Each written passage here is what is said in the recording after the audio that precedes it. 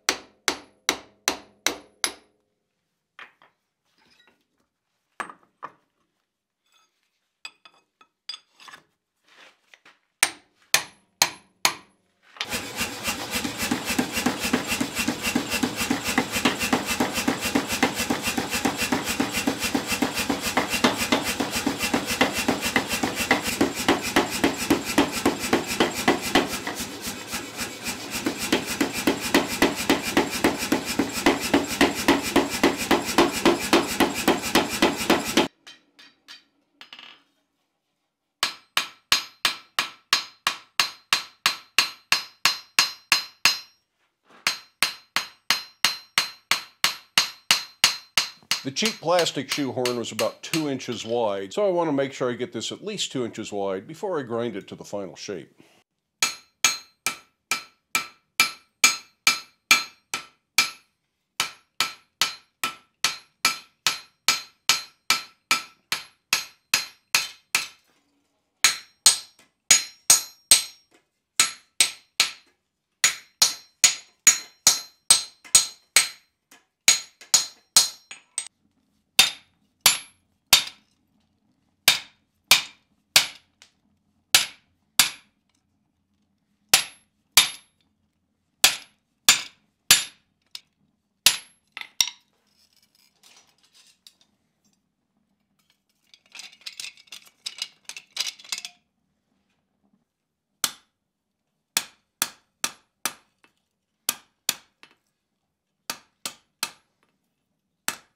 I've let the roughed out blank cool down. Now I'll make a paper pattern and glue it to this so I can grind to the line and get this to look just the way I want it to. Once the contact cement dries, I can put our paper pattern on the roughed out blank, and then it's off to the grinder.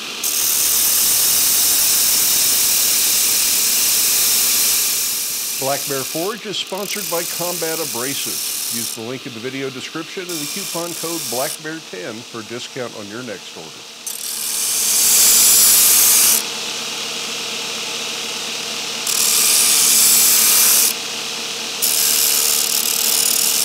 I'm going to go ahead and file the octagonal taper on the handle clean. I think this is just going to look better and be a little bit more special if it's got a nice smooth finish to it instead of as forged.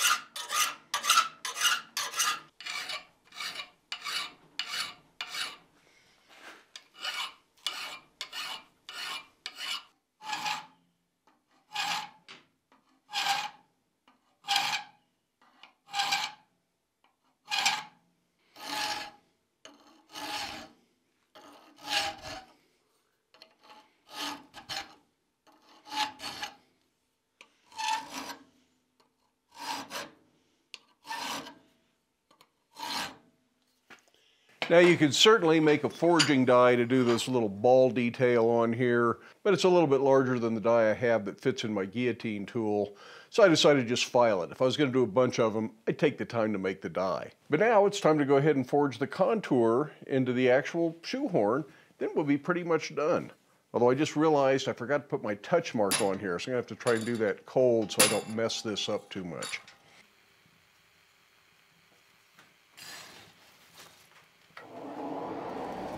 Well, this is just one of the downsides of working in a coal forge. If you turn your back on it, leave the blower going, you can ruin a day's worth of work in just a few seconds.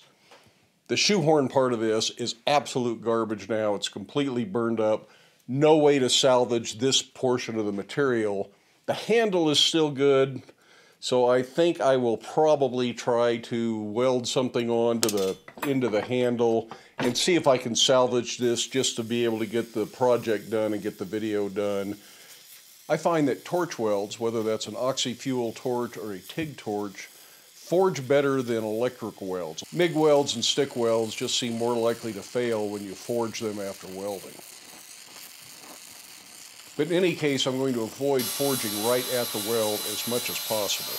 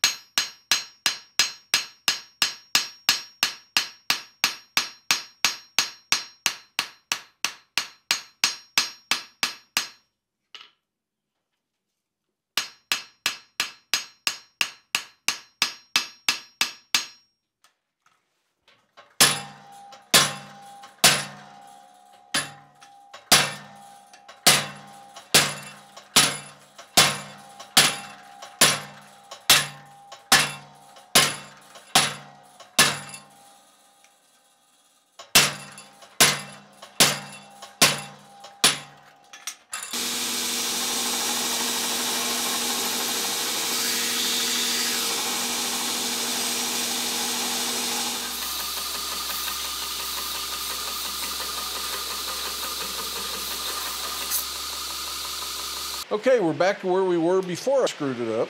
If it sounds like bacon frying, that's just rain on the tin roof. Bacon would be good too, though.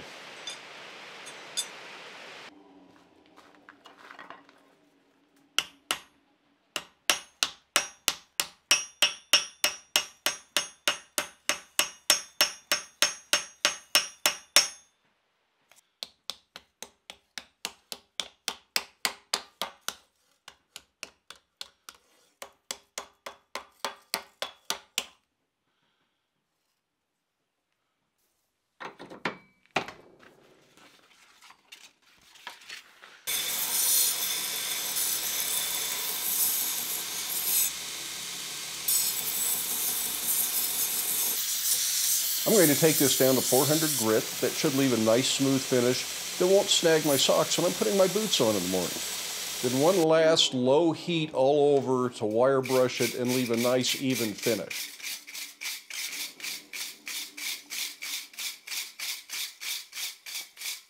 As this cools, I'll put a little paste wax on it. I'll go ahead and power wire brush that, and that gives it kind of a silvery pewter finish, but isn't quite as shiny as a ground or filed finish. Well, it's time to see if this thing actually works.